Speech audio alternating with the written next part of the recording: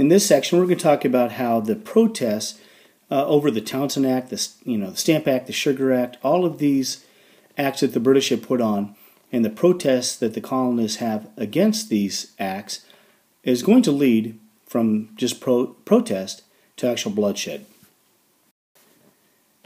If you remember, on the very day of the Boston Massacre, in Parliament, they acted to repeal the Townshend Act. All of it except for one small tax, and that's the tax on tea. Okay?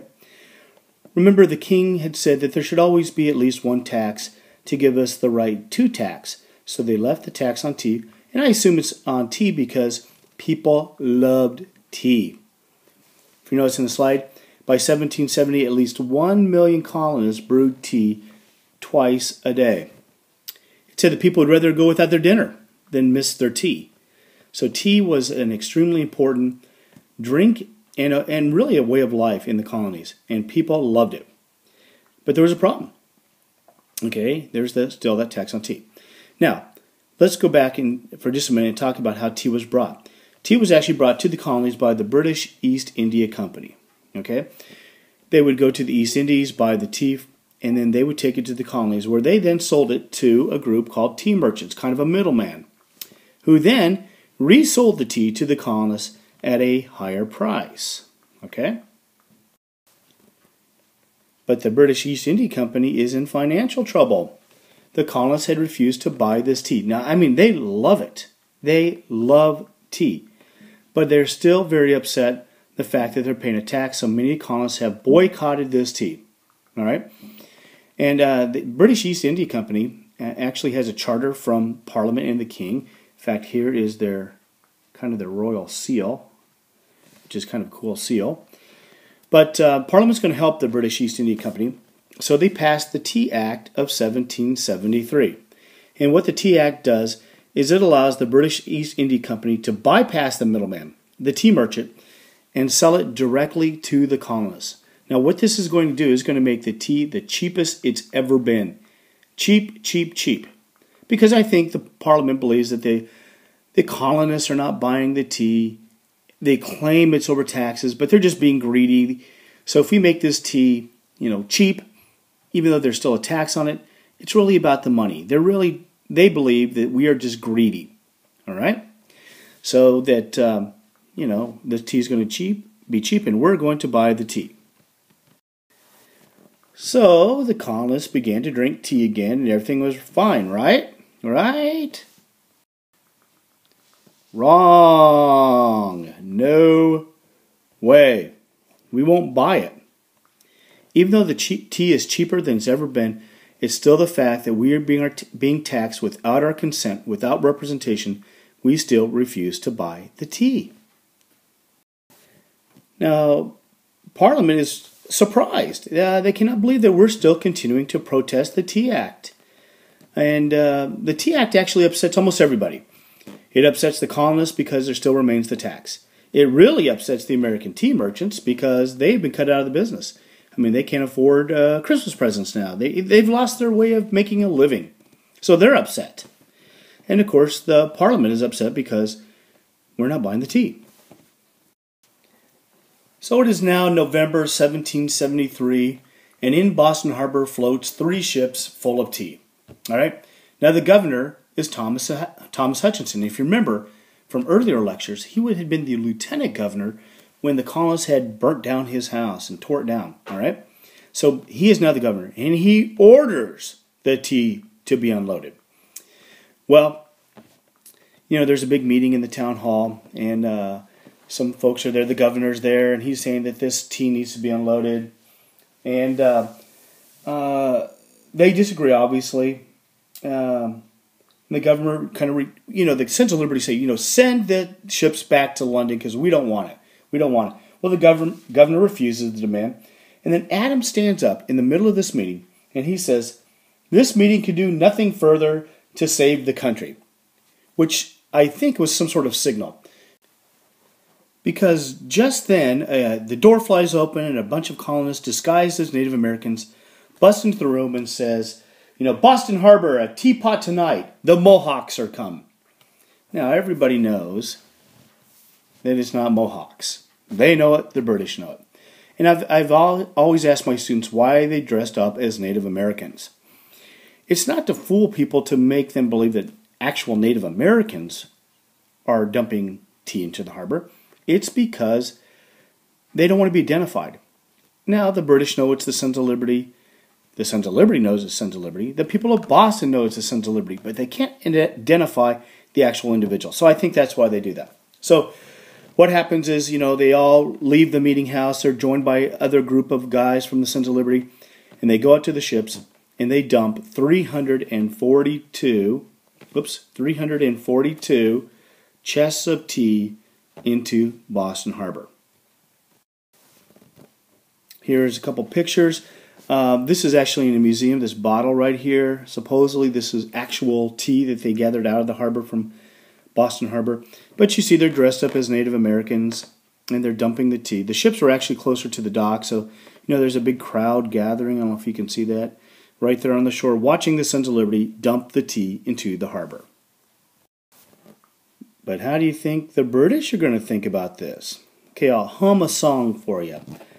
Dun dun dun dun dun dun dun dun dun dun dun dun dun dun. The Empire strikes back. Okay, Britain is outraged. They are outraged. This is the last straw. They cannot believe what the people of Boston have done. Now, in their mind, all the way back in London, I believe that they think that the entire town of Boston is a bunch of lawless, hoodlums running around the streets of Boston. When in actuality, this is a fairly small group. Okay? But Britain says, okay, that's it. We have had it. And then they pass 4 laws. 4 laws. Now, the colonists called these laws the Intolerable Acts because they're too harsh. All right? Parliament punishes the entire colony of Massachusetts and especially Boston. Now, the British don't call them intolerable. They think they're just. The British call the 4 laws the Coercive Acts. You need to force. They are going to force this colony to obey, and it's going to punish especially Boston for their behavior. Okay, so to coerce means to force and to punish. So what do these 4 laws contain? Well, the first law is that they're going to close the port of Boston. I mean, nothing is coming in or going out. No ships can leave at all. Until, get this, until all the tea has been paid, okay, and repay British officials for damage to their property. Now, you know darn good and well the Sons of Liberty are not going to pay for this. Okay, so who is? Who is? I had nothing to do with it. Why am I going to pay for it? So this is one of these laws. It's kind of like, if I was in my classroom and somebody throws a paper ball, and I said, okay, that's it. I'm punishing this entire class. Nobody goes to lunch till somebody confesses. All right, well, that puts me in kind of a bad spot because what if nobody confesses? Am I going to keep him there forever? Well, it's kind of the same deal that Parliament is doing. Okay, number 2. It forbids the Massachusetts colonists from holding town meetings more than once a year without the governor's permission. And you need to remember that this is how New England does their business. They have town meetings all the time to discuss important matters in the colonies and in the towns. So this is a big deal to force them from meetings. See, they can't hold town meetings. All right? And I believe this is a way to keep a closer hold on the shenanigans from what they see of the Sons of Liberty meeting. Okay? Number 3. Customs officials and other British officials will no longer be tried in the colonies for serious crimes. Okay? They're going to have their trials held either in Britain or in Canada. Okay? Where they're going to have very favorable juries. So no longer do they have any threat of any kind of punishment in the colonies. All right? And finally, the 4th is Parliament has passed a new quartering act, and the colonists would have to house British soldiers either in their homes, more than likely it's going to be in a public building, but in some cases actually in their homes. All right? Now these 4 laws were considered intolerable to the colonists, especially to the people of Boston. But Parliament's not done yet. They passed the Quebec Act. All right. Now remember, the Four Intolerable Acts really affects the colonies of Massachusetts, but the Quebec Act does a lot to upset more of the colonists, because what Parliament does, it gives all the land west of the Appalachian Mountains to Quebec, the land that these other colonies had wanted for some time. Remember, the Proclamation of 1763 has forbidden the English colonists from going into the Ohio Valley, and it gives all that land to Quebec, the loyal sons of the king in Quebec.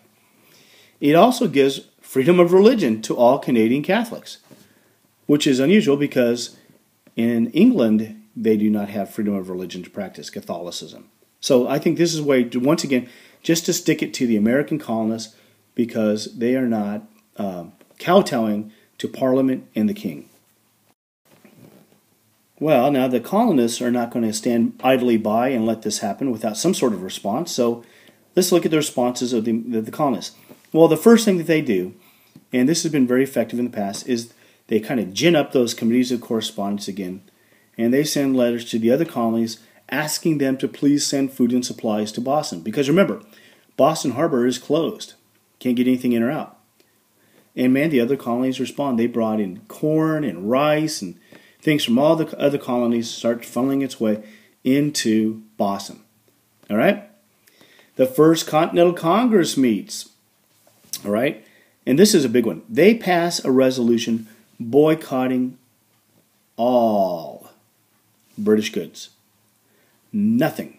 They're not going to buy anything from Britain, and they are not going to send Britain anything. Nothing.